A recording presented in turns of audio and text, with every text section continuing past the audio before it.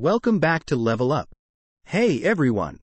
Today, we're diving into a fascinating topic, underestimating future preferences. We've all been there, making choices in the moment without considering how our future selves might feel. But research shows that we often underestimate our future preferences, leading to decisions we later regret. This cognitive bias can impact everything from career choices to relationships. It's crucial to think long-term. So, how can we avoid these regrets and make more thoughtful decisions? Stay tuned for actionable advice. That's a sneak peek into today's topic. Don't forget to subscribe and hit that notification bell for our upcoming video on making choices you'll be proud of in the future. Thanks for watching.